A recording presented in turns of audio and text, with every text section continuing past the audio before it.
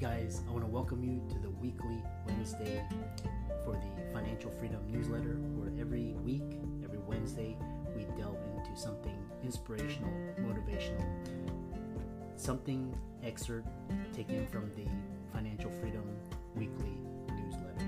Wherever you are, if you're listening on Spotify, on iTunes, Google, be sure to click the like, subscribe, share, comment. And without ado, let's get into the show. Hey guys, welcome to this week's podcast episode for the Financial Freedom Podcast. I'm your host, Dr. Christopher Liu. I've always been on a quest for discovering the quality of life, what is freedom, and dissected it down to four components: time, financial, location, and health freedom. And so once I figured out the secret code, I went on a mission to interview those people that were embodying those traits, all of them. And so today I'm happy to welcome Sejal Lakhani. She's the CEO of Techwerxe and CloudWerxe, talking all about cybersecurity. I'm always been fascinated with tech. So she's going to talk to us about entrepreneurship, women empowerment, and cybersecurity. So with that, we'll welcome Sejal to the show. Welcome. Thank you so much, Chris. It's a pleasure to be here. I know we had connected through Podmatch, which is like the Airbnb for podcast guests and hosts. Yeah. And so tell us more about, your journey, how you got started, and we'll go from there. Sure. Again, thank you so much for having me. So my journey actually starts completely different, as probably most people's, but I started out in the financial industry. Prior to that, I was in the entertainment industry. So I worked for companies like USA Cable, BMG. Then all of a sudden one day I landed at a bank, didn't know anything about banking.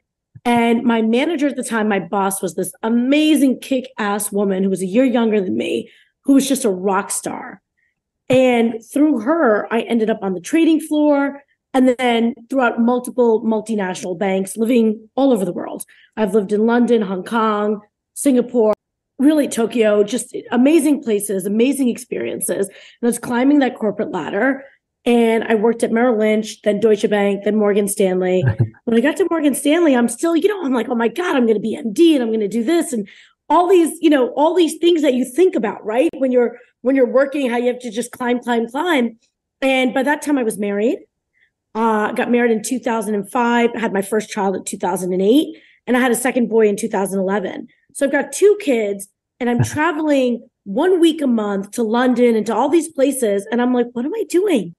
We just built this beautiful new house and I left. I quit one day. Didn't tell my husband. We just moved into our house in September. It was November. And we had two boys under the age of 3.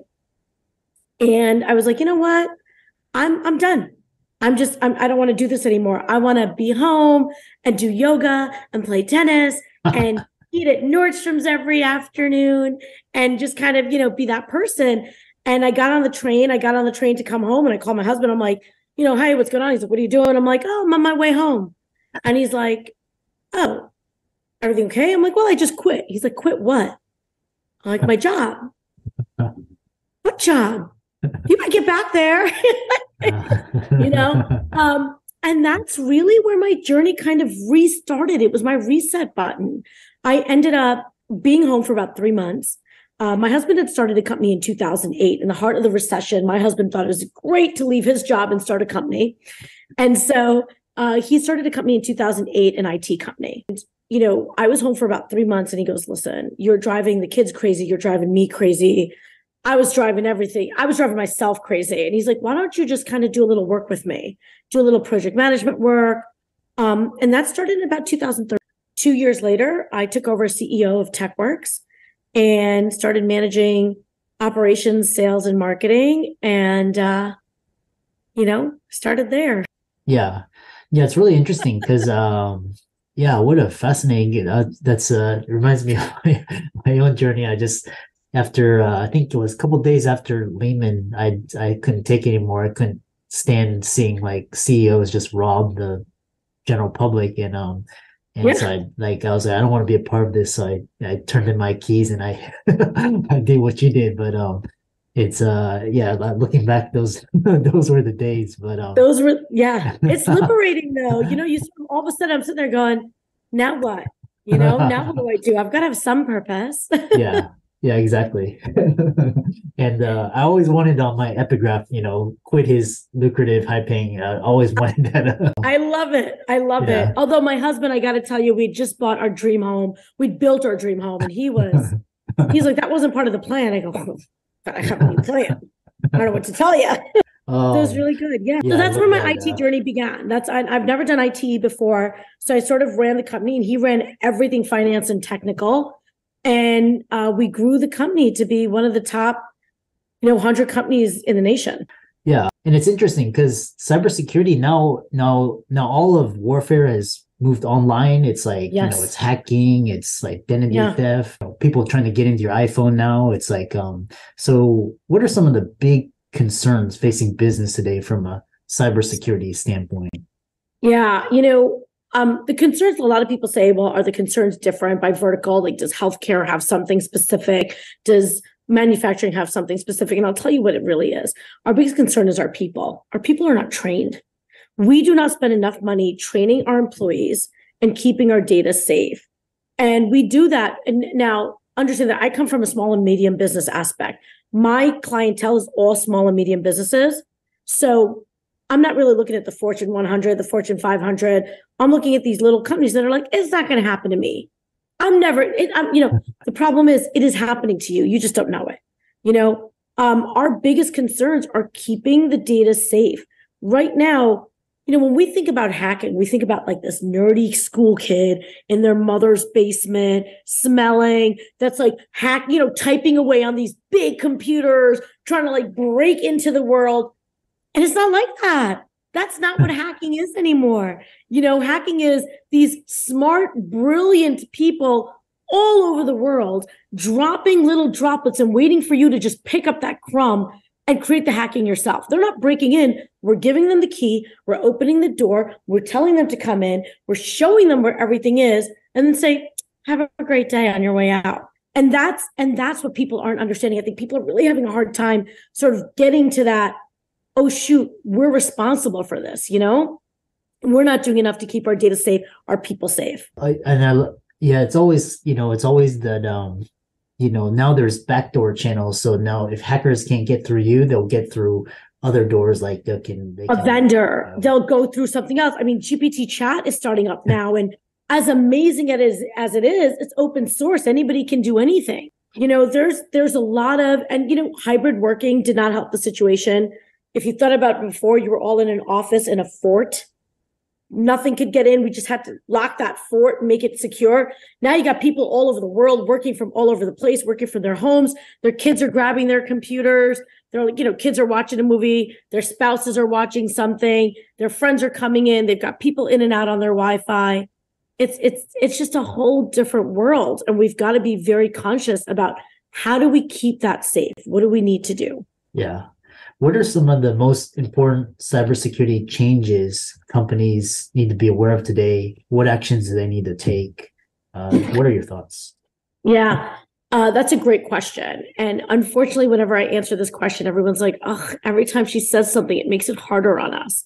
One of the biggest things is we need more controls in place. So there are things like zero threat security, right? 0-day security. So if your accountant is the only person that really needs QuickBooks, right? They're the only person that needs the accounting system. Joe Schmo over in operations doesn't ever need it. We right now don't lock things down. We need more controls in place where if you try to access something that you don't normally access, you shouldn't be able to get in. But on the flip side of that, that means that your IT person needs to be constantly vigilant and say, Chris just tried to access that. First of all, because so-and-so said I needed it. I just need it for the day. Chris, no problem. We got it verified. Boom, we'll give you access, right? We're in a time where everything is instant for us. We need everything right now, right here at our fingertips. And when we do that, and we do that, by the way, multitasking. So when we're doing that and we're multitasking, we're causing concerns because we don't have everything locked down. So 0-day threats is one of them. Another thing is making sure you're never logging into a public Wi-Fi. There should be no reason to do that. You should not be going to Starbucks, logging into their Wi-Fi and working, right? Anyone can get into that. And they are not as secure as they need it.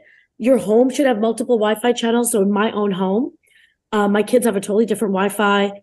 Help has a totally different Wi-Fi. My guests have a totally different Wi-Fi. So no one's logging into a Wi-Fi where my system could be attacked. You should have segregated Wi-Fis. Another good one is VPN. You should never be logging in directly to work unless you have a system like mine. I have a enterprise grade network at home because of the fact that we run a cybersecurity company. You should always be VPNing. Then you don't have to worry about what's on your local computer and somebody getting a hold of something. Those are just a couple. Yeah. What about segregated laptops and desktops for specific functions? Not commingling, one is like your data, another is like your apps, another is like, your banking. I think that's really hard to do in this diamond age because let's all be honest, most of us use a phone. We're doing everything off the phone, unless you're carrying 5 phones with you. But the way to get around that, the way to do that correctly is, like I said, the Wi-Fi and making sure even through your phone, if you're going into a work environment, you have mobile device management on your phones.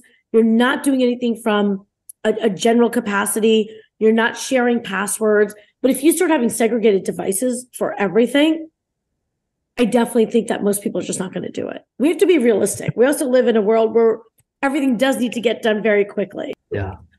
Yeah. It's interesting because and I have a lot of colleagues in blockchain and, they do everything because those are really high prone to hack. So they do everything with that just on one thing, and they do what you did, like segregated Wi-Fi, never they VPN everything.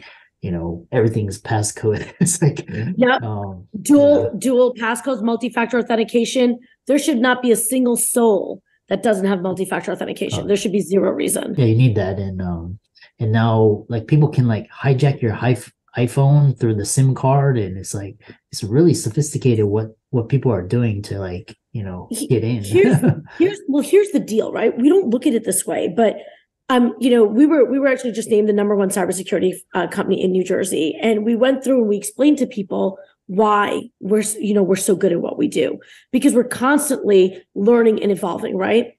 But here's the problem: the bad actors, this is a job for them, and they will make more money than all of us combined, ever. Okay, and this is a job. They're constantly learning. They're constantly in the forefront. We're always playing catch up. I mean, this is a true, absolute enterprise that they are running here, and it's very well run. Yeah. That's interesting. So, so we'll transition because, cybersecurity, that's really big. And it's something companies need to be aware of, and talk about, for example, going, onto the entrepreneur route, succeeding as a female in a male dominated industry, advice for young entrepreneurs. Give us your take. Wow. That's a lot of stuff. So I've always been in male-dominated industries. When I was on the trading floor, when I was in the entertainment industry, it's nothing new for me. I think the biggest thing, if we're going to go that route first, is for women to understand. The more we point out how it is a male-dominated industry, the more people realize how it's male-dominated, right? When you walk into a first-grade classroom and you go to the girls, oh my God, girls, it's so good that you're playing with science and math. They didn't realize it was different. They shouldn't have been playing with science and math, right? So it's pointing that stuff out that I think is causing some of the slowness for that. Here's what I have to say. In any of the male-dominated industry stuff, as a woman, there are definitely behaviors that women have that if men had them, they would be labeled differently. So you have one of two options. You can either change your behavior, or you can say, whatever, I don't care what you have to say, and I'm going to go about my way, which is what I did. There are people that are always going to be on your side, and there are people that are going to be against you. And by the way, everybody has this. Every person in this world has people on their side and people against them. So you just have to kind of decide what route you want to take. In terms of entrepreneurs, so my husband passed away in 2019 unexpected. And one of the best things I think I'd ever done was join the company, because had I not, I would not have been able to run the company the way I did. I fully took over. My husband was the IT genius behind the company, and I just sort of managed the company. And what I would say to entrepreneurs is this: you got to take risks. Number one, because if you're not going to take a risk, it's going to be almost impossible to go forward. If you're staying still, that means you're moving backwards. If you're not doing something every single day to move yourself forward, you're 1000% moving backwards, because there is no still, because everybody else is moving up. And don't wait for things to be perfect, right? I mean, we all have this need for perfection constantly, where we're sitting there saying, well, I can't release this, or I can't do this until it's 100% perfect. It is not going to be 100% perfect, but do the best you can, get it out there, look at where you land, and then take the next step. Look at where you land and determine the next step. And if we don't do it that way, you'll never do anything. You'll never actually make an impact. Everybody talks about passion and purpose. For me, the biggest thing is gratitude. And so do I love what I'm doing? Absolutely. I do love what I'm doing, but more so than loving what I'm doing, I love the people that I'm with and the people I do it with. I love the relationships, the network I've created for myself. I have an incredible circle of friends and network. And I think gratitude for that is what helps me be better in everything else that I do. Yeah. Yeah.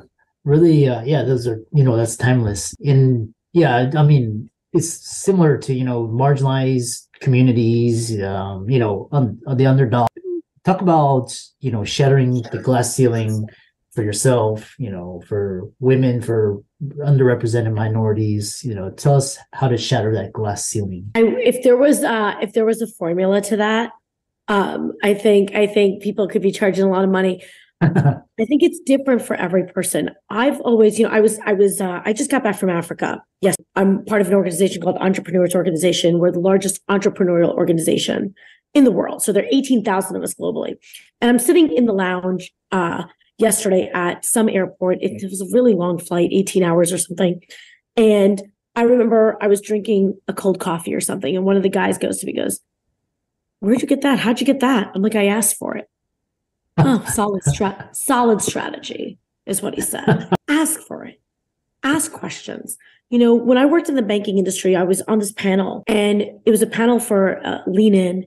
And there were all these women that had come into me, and they'd said, I'm on the trading floor. I'm in the banking industry. And these guys go out all the time, and they don't invite us, and they don't do these things. And there was a woman that was on the panel with me. She was in HR, and she goes, "Be yourself. Just don't do it. Try something else." And I go, "Well, that's not how you're going to make it." I go, "Let me ask you a question." I go, "Did you ask them? Did you say, 'Hey, Chris, last night I heard you guys went out and you had an amazing time. Next time you go out, let me know. I'm in,' right?" Ask the question. Ask whatever it is. If we don't ask, you're not going to get it. And so if you want to break the glass ceiling, ask. Ask how to get ahead. Ask how you can do better. Ask what makes you worse. Ask how you can improve. Ask for the negatives. Ask for the positives. Keep asking until you figure out what you need to do to shatter that ceiling. Yeah, I love that. And that's a wonderful way to end the conversation. Really just, the one thing I love about being an outsider is you just start your own, and just don't play by their rules. You create your own rules, and just create your own success. So then there is no glass ceiling, right? So exactly. I agree. It's how can people contact you, follow you on social media, reach out to you, check out your company website, etc.? Sure. So my company website is techwerxe.com, techwerxe.com. And I'm Sejal Lakhani, but I also have a website, sejallakhani.com. Please reach out. You can find me on social media, on LinkedIn, on Instagram. I'm pretty much everywhere. If you hit up my website, sejallakhani.com, you'll find all my information. Yeah. And for all the listeners out there, let's thank Sejal for coming onto the show. Really fantastic conversation about cybersecurity and just talking about just making it as an entrepreneur. All of Sejal's resources will be in the links in show notes, all her social media handles. And with that, thanks so much for coming onto the show. Chris, thank you so much for having me. It was absolutely my pleasure.